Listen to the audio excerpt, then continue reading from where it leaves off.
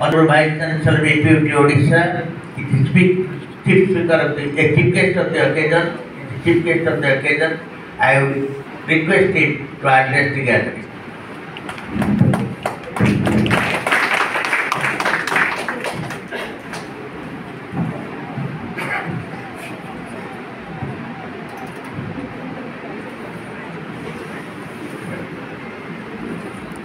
Engineer Dr.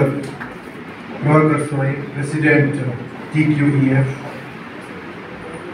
Engineer Cecil Kumar Sahu, Vice President TQEF, Professor Satyadar Simisra, ABIT Cuttack, Sri Arvind Singh, CEO, Tata Power Central Odisha Distribution Limited. I don't know, wonderful talk. I don't know how many of you, at least I will be more happy if you go out, speak for 3 minutes, whatever is told in the occasions. Instead of using mobile phones, during the presentation, I hope all of you will participate, right? I'll talk something, about the initiatives, and because most of you, I could see that most of you students from DREAMS, ABIT Cuttack, and my constituent unit of IIMIT Cuttack. So I hope all of you to participate, all of you to concentrate on the discussions, right? Because it's a wonderful. I could see that, somebody from industry, somebody talk practicals. You must go out. I used to tell, way a few years back, I was there in DREAMS as a principal. I used to tell students that whenever something happens, you must go out, speak for 3 minutes, 4 minutes, 5 minutes, whatever discussion took place. That's very, very important. Otherwise, there is no use of attending a lecture. So, faculty members, students of different colleges, I will talk about the subject, but before that, let me tell you, since most of you are from my own universities, BPUT, BPUT University of Technology, students of BPUT, role of students are very important. This topic has been chosen, theme area topic. Topic is stakeholders in optimization of power distribution. I remember way back, possibly 7 or 8 years back, I have given a project to the students, the difference between distribution of internet and the connectivity, the switches, the routers, and you map it with distribution of power. Try to find out what are the similarities and what are the differences. I have given a project to the students when I was faculty members of VSSUT Burla, and give a presentations. I have given this particular work to group of students. What are different topology, what topology they have in the distribution of power. So, student participation, because gone are those days when we were students, from IIT Madras, NIT Rourkela, and all stalwarts. Those days are mostly teacher-centric learning. Teacher used to give lot of stuff to the students, and students used to be very brilliant. Whatever teacher will give, they take it and do it in a good spirit and implement it. Now, taking the concentration of student is very, very important. After 20 seconds, they lose concentration. How to take the concentration of student is very important. Those days, no mobile phones. Nowadays, everybody is carrying two mobile phones. Any WhatsApp messages, immediately look at it. As if you don't look, sky is falling on your head. Right? My point is, in this world, how to make teaching, learning interesting is very, very important. How to take the attention of student is very important. So different pedagogy started. Different participation of students in classroom started. Instead of a student-centric, instead of a teacher-centric learning, student-centric learning started. Participation of students in the classroom. What I have done is in BPUT, I have met different type of classroom. One classroom is of round table type of classrooms.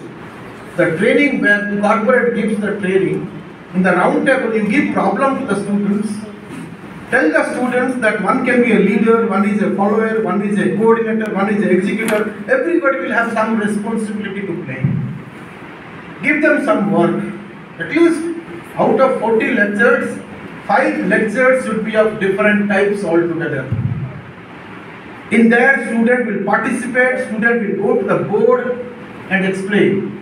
Let me tell you, those 4 years graduates, we know the output. We know the output. Engineering graduates completed the degree. The output we know about. What is the output? Let me tell you.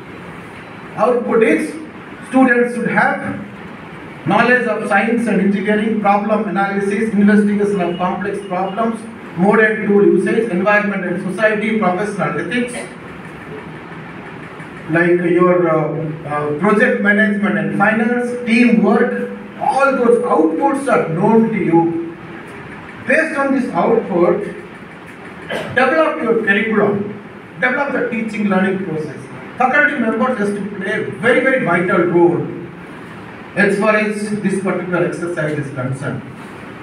Faculty members has to, because we talk about outcome-based education these days, there are a lot of changes in the academics, national education policy. National education policies are a lot of challenges, interdisciplinary, multidisciplinary, outcome-based education. Give less information to the students and tell them to participate. These are the kind of work in the national education policy. Let me talk about the subjects, what I thought I should share with you. Of course, I mean, it has been told by Mr. Arvind Singh, nicely, very nicely he has elaborated. The perspective of industry, that's very important. We are academicians, but the perspective of industry is very important. How they look at the problem, how they look at the ground problem, the consumer's problem, the problem in terms of distributions, the renewable energy sources, the problem in the world, all those things, it has been explained and elaborated very nicely. Let me tell you, like, when it comes to ensuring efficient and sustainable energy distribution, it's a team effort involving various parties. As far as education is concerned, what are the stakeholders? Your students are stakeholders, parents are stakeholders, faculty members are stakeholders, alumni are stakeholders. As far as energy is concerned, what are the stakeholders? Consumers are stakeholders. Distribution of energy. Okay, the stakeholders in that process. Whoever is involved in the process of the particular problem, they are the stakeholders. First, we have the government agencies, stakeholders. They set regulations and policies, government regulations, government policies that encourage the adoption of renewable energy sources, promote energy efficiency, and ensure fair and reliable power distribution. These regulations can include incentives for utility companies to invest in clean energy technologies and smart grid systems. There are some problems also we have done it, related to smart water, smart energy distributions. That's the kind of work we have done it in one of my PhD students. Speaking of utility companies or distribution companies, as they are called in India, are another important stakeholders. They are responsible for managing and maintaining the power grid infrastructure. By investing in advanced technologies like smart meters and grid automation, they can monitor and control power distribution more efficiently and effectively. This helps in the energy loss, what he has elaborated very nicely, improve reliability and optimize the overall efficiency of the system. But let's not forget about us, the consumers. We also have a role to play because one of the stakeholders in optimizing power distribution by adopting energy efficient practices and technologies such as using LED bulbs, reducing standby power consumptions, and using energy only when needed and not as second mode. We can contribute to reducing overall energy demand, thus in turn helps relieve strain on the power grid and promotes a more sustainable energy in future. Let me tell you, in my past organization, before coming as a Vice Chancellor of BPUT, I was there in NAC, National Assessment and Accreditation Council, Bangalore for 4.5 years. There we used to ask in the manual that energy audit, the kind of energy audit and energy saving exercise you have done in your college or in your universities. That is the kind of questions we ask, not only on energy, on environment issues, on process audit, energy audit, all those things we ask, because the stakeholders, the institutions, the universities will be aware of it. Finally, renewable energy providers are crucial stakeholders in optimizing power distributions. Let me tell you, in NAC, we had solar power, solar energy. Whatever we were consuming the energy, it was completely sufficient, self-sufficient, the renewable energy we had, and we were supplying the grid also. It was a zero cost. Entire office, the energy cost is zero, and we were giving, the residual, the remaining to the grid. That was the kind of work we have done it during my tenure as an advisor of NAC. As they continue to develop and expand their capacity, they contribute to diversifying the energy mix and reducing reliance on fossil fuels. This transition to clean energy sources helps mitigate climate change and ensures a more sustainable and resilient power distribution system. Let me tell you in conclusion that the optimization of power distribution requires the collaboration and effort of various stakeholders, from government agencies to distribution companies, consumers and renewable energy providers. Each plays a unique role in promoting efficient, reliability and sustainability. Very recently, our government proposed a prosumer-oriented independent non-profit entity called Distribution System Operators. The DSO will be responsible for real-time operation and distribution embedded with security, reliability and efficiency.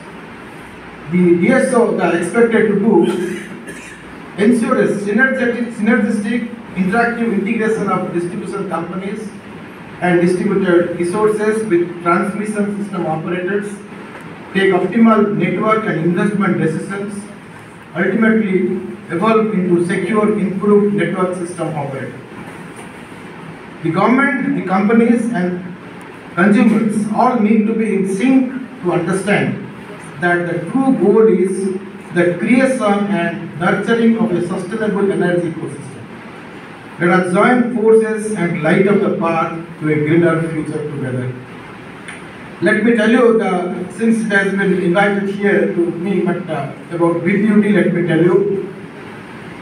BPUT will be organizing different events for the faculty members to groom the faculty members.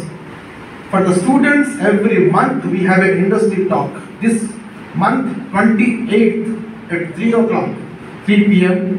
we have an industry talk. Wipro National Head will talk to the students and the faculty members. Every month we will have. Every 45 days we will have an exercise for the faculty members. This last week we had exercise for NBA accreditation for all the faculty members. Not only the affiliated colleges of BPUT, we invited VSSUT Burla, which was our affiliated colleges long back. OUTR, which was CET has converted to OUTR. University and College of Engineering has converted to VSSUT. We invited them. We have invited the private colleges, private universities also. Private universities, they are not with us. I thought if we want to help the state, let BPUT take the lead of inviting all the faculty members of the state to make them aware of different quality agencies available. Similarly, we are conducting one more program, maybe within a month or within 2 months, NIRF ranking. During my stay in Bangalore, I moved from Kashmir to Kanyakumari. Let me tell you, I have gone to all big colleges, big universities, starting from JNU, IIITs, NITs, many places I visited. Right? Why the NIRF ranking of those institutions are good? Why can't our colleges, our universities in Odisha will not have good NIRF ranking? You get a lot of funding from industries, you get a lot of funding from UGC and other places, right? That's the motto. With that motto, definitely that, our interest is the biggest stakeholders, students will get benefit out of it. Students will not go after only to get pretty job in working in some software companies. Such a very good topic, electrical engineering. I am very sorry to say that throughout India, people are running after computer science engineering. Computer science engineering doesn't have a domain knowledge. What is the domain knowledge of computer science engineering?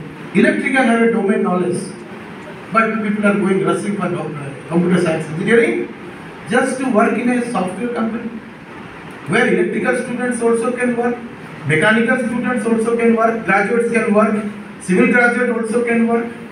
What is the domain knowledge of computer science? I have a computer science engineering, but what is the domain knowledge? Electrical is so beautiful course, electronics so beautiful course, they have not have domain knowledge. Computer science engineering is a subset of those branches. It has evolved from those branches, right? Because if you do such kind of exercises in the college, electrical engineering, the scope of electrical engineering, the beauty of electrical engineering, mixed with computer science engineering with electrical engineering, then only there will be a demand from all those places. Now we are changing the syllabus for BPUT after a long time, after a few years it has not been changed. Let me tell you, the first year syllabus of BPUT University of Technology will be different. 5th of this month, September 5th, we are going for academic council meeting. We are in the state, we have taken initiatives to make uniform curriculum and syllabus for all the universities. BPUT, BSSUT Kurla, Odisha will have one course, one syllabus and curriculum. Similarly, we will try to have one academic calendar.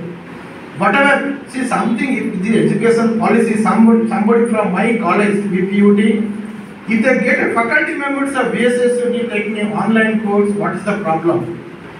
All the best faculty from the state, students should be in a place where they will learn from the best faculty of the state.